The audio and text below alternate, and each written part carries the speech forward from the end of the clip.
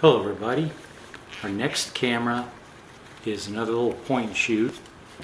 It's the Minolta Freedom Zoom Explorer EX. It's known as the Riva Zoom 75W in the rest of the world. It's from about 1997. I got that date off of Collective Blend because it's really hard to find accurate info on this.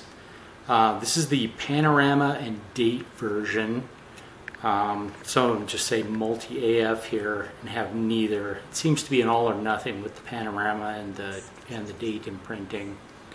Has an autofocus 28 to 75 millimeter powered zoom. At widest 28 millimeters. It's at 3.5.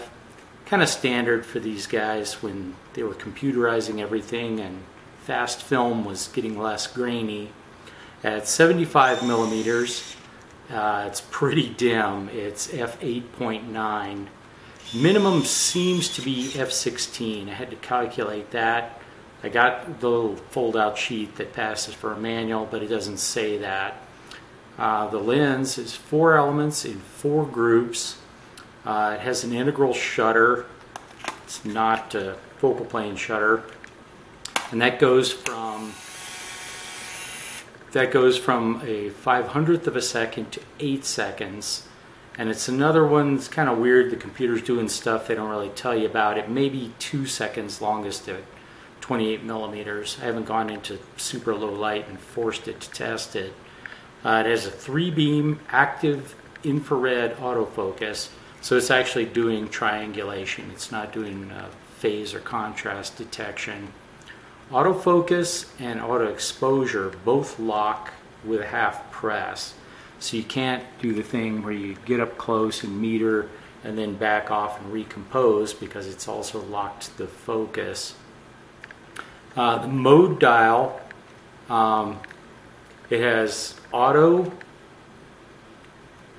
macro, 16 inches, night portrait that does a slow shutter plus a flash, and landscape / night mode, which locks the focus at infinity and disables the flash.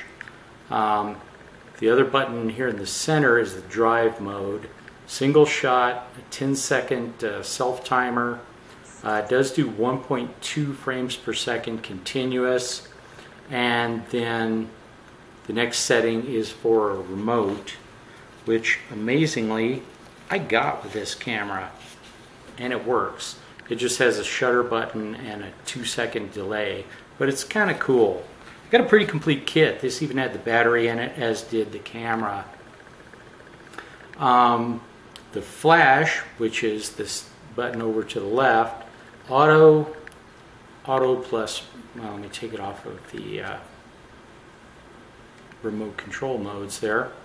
Okay, so it has auto with red eye, little eye icon, fill flash where it always fires, and then off where, you know, museum, something like that, where you don't want to use a flash at all.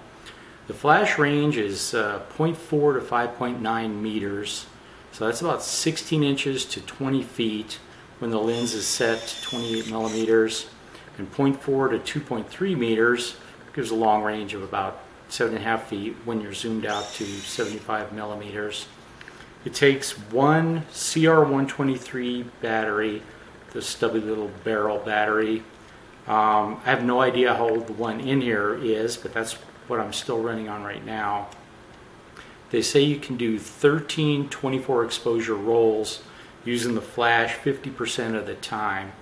So I don't know, apparently it's not too hungry, even though it's got the Transformers kind of thing where it spits out the lens and pops up the flash when you turn it on. It accepts DX encoded film, and it's one of them where you load in the right side of the chamber and then it pulls it across to the left. Goes from 25 to 3200. I have not been able to find out what it does if you're using a non-DX encoded canister.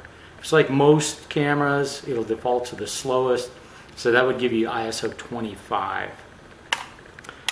One of the reasons that I decided to shoot with another point and shoot so soon, there was film in this thing, and it was exposed, and it actually came out. Some light leaks, but you know, thrift store or something where somebody was looking at this and decided not to pick it up. You know, the back was probably opened a few times, but the snapshots are pretty good. I ran a test roll through it. It was that crummy PhotoWorks. It really was the last roll. But my chemicals were pretty well shot, so they're really, really grainy because the scanner really had to boost it to get anything out of them. So I shot again.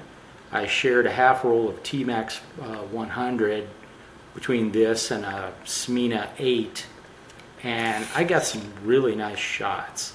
Kind of like the Pentax that I shot with. It's beefy for a pocketable camera, but you know, it's a capable little shooter. It's pretty cool. You don't get much control, but for snapshots or some of the reviews I found online, like interest adjusters, construction sites, where they're just taking pictures of things. Hey, this thing came cracked. You know, hey, this thing's broken. This hailstorm did this to my car. It's great for that. It takes good pictures. You don't need to get enough control maybe to take great pictures, but good. And it was pretty complete. Batteries, remote, manual, little padded case. So probably will not cycle back around and shoot with this guy again for a while, but I'll see you then.